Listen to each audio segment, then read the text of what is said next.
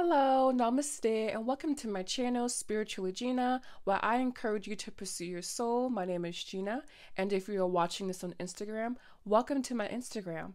Today I have for you guys 5 little known facts about the chakras, and before I get started on YouTube in the comment section, I will post 2 primary sources about the chakras. So if you're wanting to further your research, your personal education, those will be provided to you. And I also have a little announcement towards the end of the video, so stay tuned for that.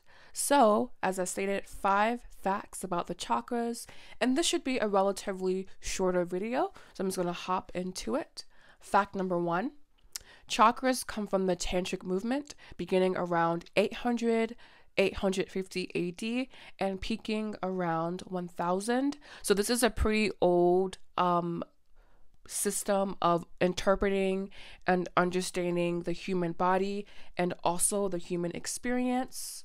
And this segues perfectly into fact number 2, and that is that traditional information about the chakras are available mainly in Sanskrit. So you will basically have to be able to understand an entire different language in order to read primary sources about the chakras. So that's a very, very big and important fact, all right?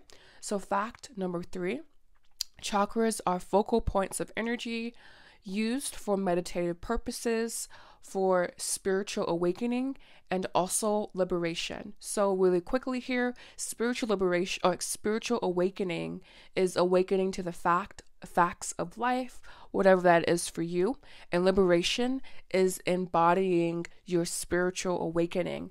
And chakras help do this because basically they are phenomenological centers of intense emotional slash energetic experiences along in the human body along certain meridians, So think concentration, that's going to be your third eye. Frog in my throat, I can't speak well, that's going to be your throat chakra. Heartbreak, that's going to be your heart.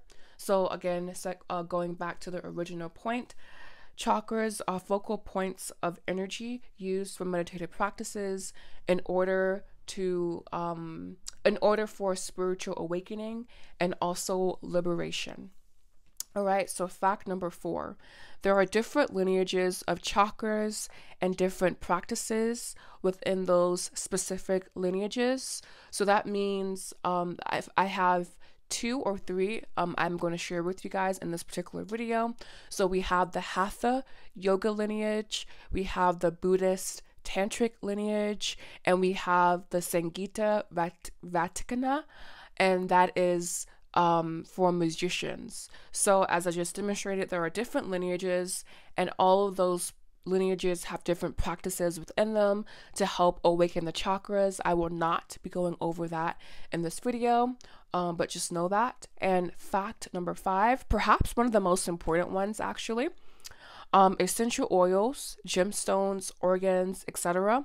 are exclusive only to the Western system of chakras, and this system of chakras was headed by Helena Blavatsky and also includes Aleister Crowley as influencing this system of chakras, and Arthur Avalon, the author of The Serpent Power. So this does not invalidate anyone experiences with using the Western system of chakras. I know personally I have, but just knowing that in traditional Sanskrit material, there are no essential oils mentioned, there are no gemstones mentioned, there are no organs mentioned. These are all Western Western implants into the chakra system. So it's just important to know that, especially if you're wanting to go deeper into your chakra practice, all right? And so, as I stated in the beginning, I do have an announcement, and that is that I will be launching a chakra course really soon here, perhaps sometime in November. I will be back with an official date really soon. So if you're interested in this course where we go over the different lineages, history of chakras, how to awaken the chakras, working with the chakras, reiki and the chakras, you can email me at gina@spiritualgina.com, or you can DM me on Instagram, and that I will begin rolling out more details about this course really soon. I am super excited to share that with you guys. So yeah, that has been 5 facts about the chakras. If you enjoyed this video, please give it a thumbs up, like it, comment, subscribe, and share. Thank you so much for watching. Namaste.